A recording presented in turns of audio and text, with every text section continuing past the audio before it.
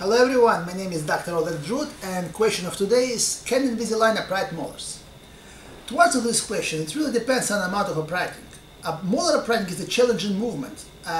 If the molar is tipped severely, I would not attempt Invisalign treatment to upright the molars. The braces would be a better choice. If the molar has to be uprighted slightly, we can try with Invisalign, but the molar is a very broad and big tooth. So Invisalign will have difficulties to upright the molars, even though it's possible, but sometimes braces are recommended before Invisalign or after Invisalign to get a better control over the movement. Thank you very much and have a nice day.